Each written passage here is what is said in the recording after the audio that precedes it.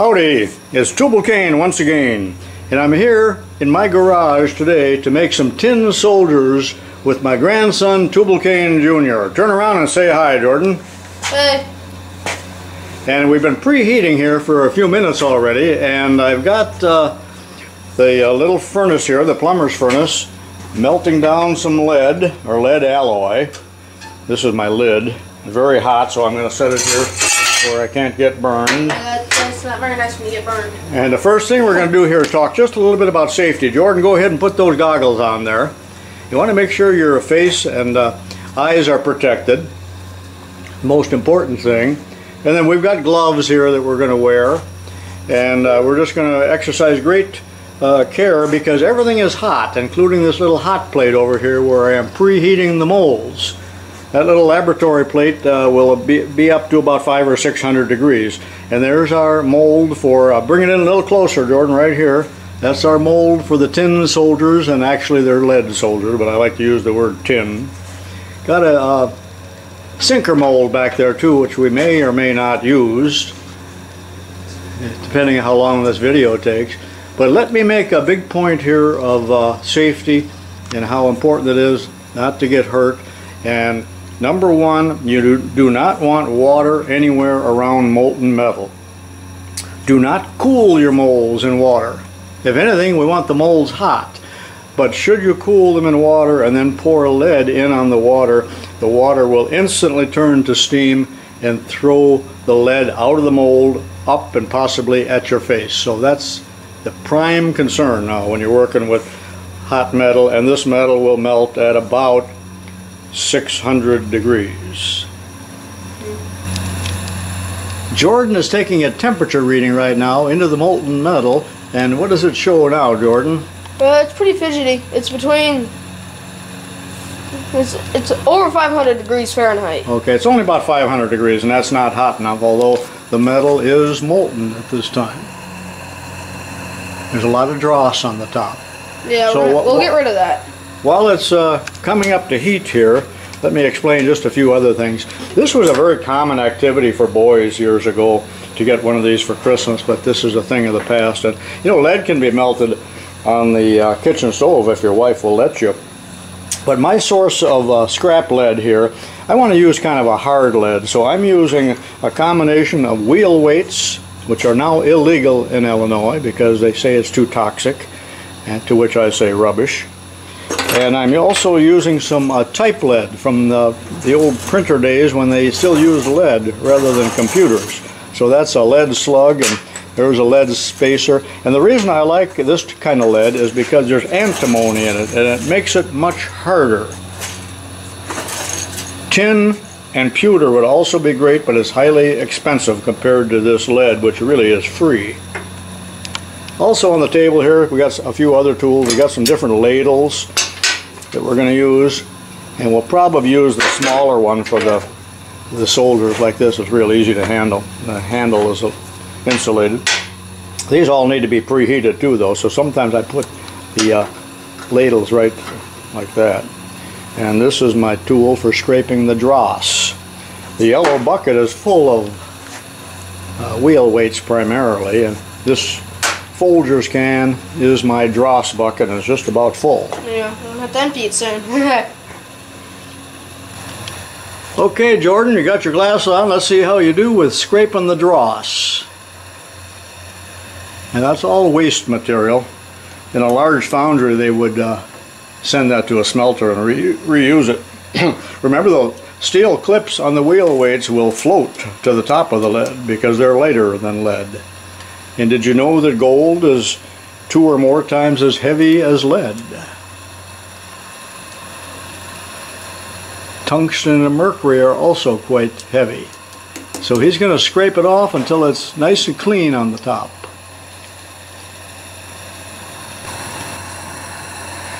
Keep going, Jordan. Now more dross will form. Sometimes I use a bottom pour ladle, which I had here a minute ago. The beauty of a bottom pour ladle is that it takes the metal off the bottom of the ladle rather than the top, so that the dross does not end up in the mold. And these molds are made of aluminum with wooden handles, and it will fit into this carrier you see down here with the brass clip so that we don't have to put a C-clamp on it. Now I've got several other videos similar to this. One is where I'm pouring little lead flywheels for my steam engines, and another one where I make lead hammers, so be sure and look at those as well. There you go, that's all of it. That's pretty good, Junior, Tubalcain Junior. The temperature of the metal and the mold needs to be just right, or you'll get short shots. For instance, we got half a soldier here. Looks like he'd been blown up in battle. This man is already wounded and missing an arm. And this man is missing the gun or the flamethrower or whatever that he's got there. No, that's complete. Oh, that one's complete. That's a good one. It looks like he has a flamethrower. Alright, we're ready to pull. Go ahead, he's taking the molds, putting them together, sliding them into the brass carrier, taking the preheated little ladle. He's got to work fast.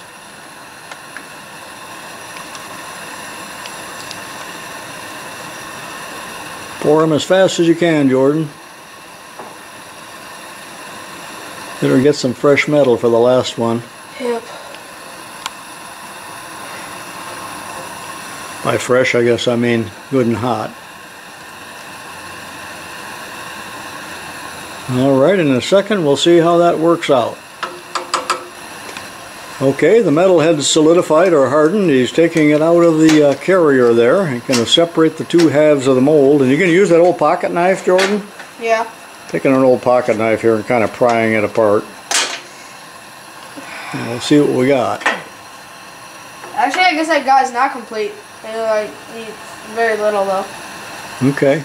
So. Knock them out of there and let's see what we got.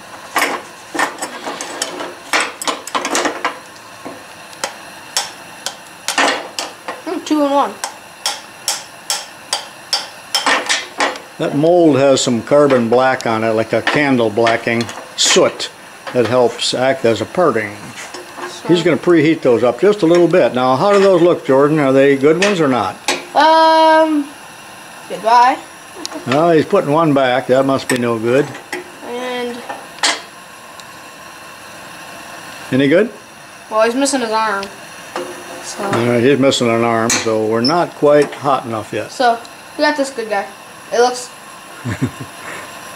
He's not wearing any armor on his upper half. Yeah, man's without an arm, so back in the pot it goes. And we're going to wait for it to heat up just a little bit hotter.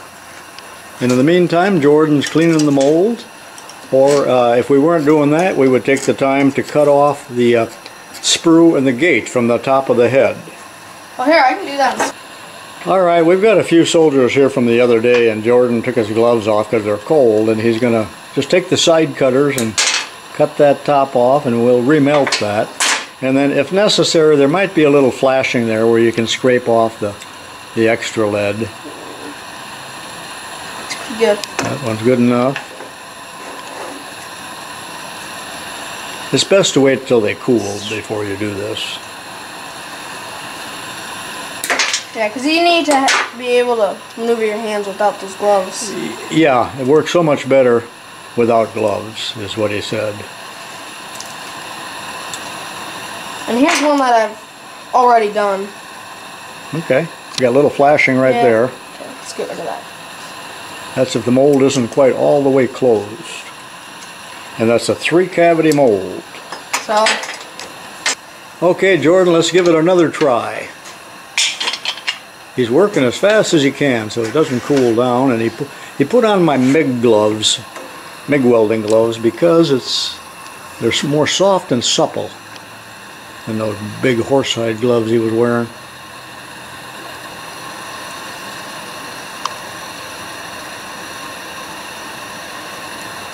Need more lead.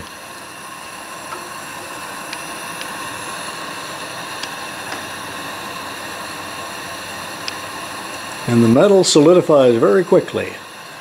There we go, done. Okay, Jordan's going to open this. Oh, the grenade guy fell out. And one soldier fell right out of there. Okay, let's put that back up there. He's starting to catch on here and get the rhythm. Okay. Might have to use the hammer or just tap it out of it without damaging the mold. There we go. These are the 3 that we just did. That I just did. That Jordan just did. Tubalcain Jr. just did. This arm is a little bit short. I don't know what's supposed to be in that hand. A grenade. Oh, a grenade is supposed to be in that hand. This one looks good, and the flashing can be cleaned off. That's perfect. And this one also appears to be good. So we got 2 out of 3, not bad. And we will develop a rhythm here as the metal gets hotter in the pot. And I cannot turn the heat up anymore. It's on full blast. But as the metal in the pot goes down and we have less in there, it seemed like I'm able to get the metal hotter. And it looks like the grenade guy's going a little bit better. So. Yeah. So we'll do a few more off camera. Okay, Tubalcain Jr. has just retooled now, and we're stepping it up a notch here and making some lead sinkers. So there's the first batch that he's already done, and the mold is over there. And I think they turned out pretty good. How many cavities we got there? 8? Yeah, 8. 8 cavities. So. And you know, you can buy these sinker molds at any sporting goods shop, or some of the big box ones like what's that big one in Peoria, Jordan? Bass Pro Shop. Bass Pro Shop, yeah, and Cabela's. Now here's another one. Makes another kind. I'm not going to pour any of those today. Also, they sell molds for making weights for decoys and various other things. And it's just such a fun thing to do with immediate gratification, and it's cheap and a great thing to do with your kids or your grandkids, but make sure that you supervise them. Otherwise, it can turn very deadly. Yes, yeah. Very deadly, he said. It could. Okay, Tubalcain Jr. And what you do is you hold the mold together. It's got wooden handles. He's using the same little ladle. Oh, crud. Oh, it's coming out on all sides, isn't it? Tip your ladle a little, Jordan, so it's just coming out of the spout.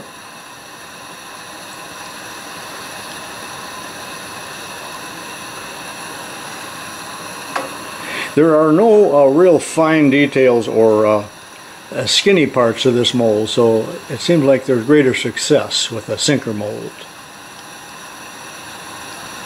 Plus, you can use sinkers for fishing, which we like to do. Yeah. And he likes to keep his ladle right on the edge of the fire there, so it's hot. You don't have to wait very long for this.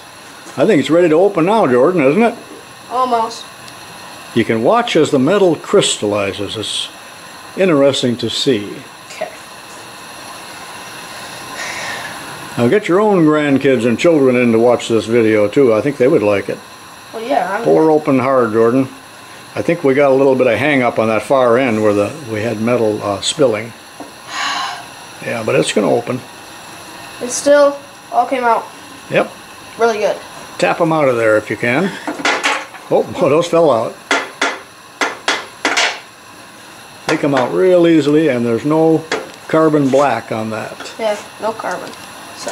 Lamp black, I guess we used to call it. Got a little bit of metal caught in the hinge, which we will clean up, and then we'll do another batch. There we go, that loosened. There it's out.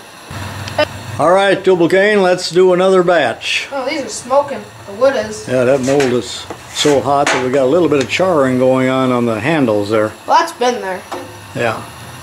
But you can sure smell it. I used to use this mold at the high school back when I was in my prime. They also sell a split shot mold that uses a little sheet metal insert, and that forms the slits in the split shot. One more little cavity there. You can buy an electric furnace too, and I think it's available where they sell... Hey, grab it, we got fire. Oh man. No, grab it, it's actually a fire.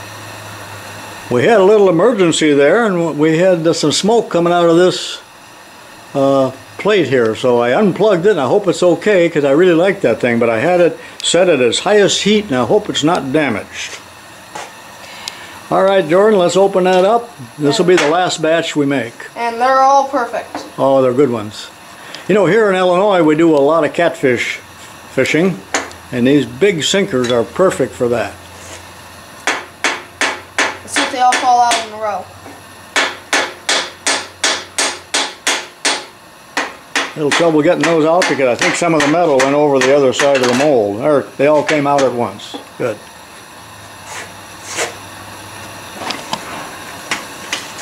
Point those at the camera, Jordan. Just flip them over so they can see. There we go. Very good. In order to get these sinkers ready to use, all you got to do is take the side cutters and you can nip this off and remelt those little gates. But what I've noticed on these sinkers is along the parting line here, sometimes you get a sharp spot that could cut your fishing line. So I like to take a drill bit and run it through there real quick with a hand drill and ream the hole out, and then there aren't any sharp spots in there. If you want, you can file this off. That's a little bit sharp, but we lose a lot of these in the rivers around here because there's so many snags. When you're done with your job here and you still have lead in the pot, you can leave it solidify in there if you want, but another option here is to use a little ingot mold, and this is a Lyman ingot mold, and they are a bullet supply producer. It says Lyman in there, so let me fill one of those cavities and see how that works.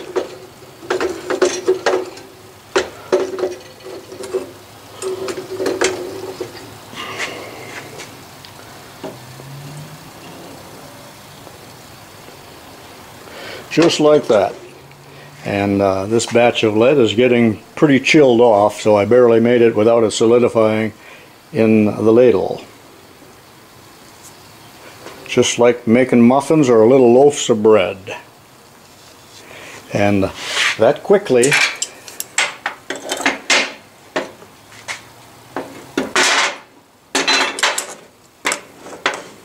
now it's still hotter than a pistol. But there's my little Lyman biscuits. Little butter and jelly, and we got a nice meal. Well, Jordan, did you enjoy this little session? Yes, I did. Yes, you did. Did you learn anything? Yeah. Okay, and I think I taught you a few things about safety and how to melt lead and all of that. And with that in mind, this is Tubalcain saying so long for now, and... Tubalcain Jr. So long.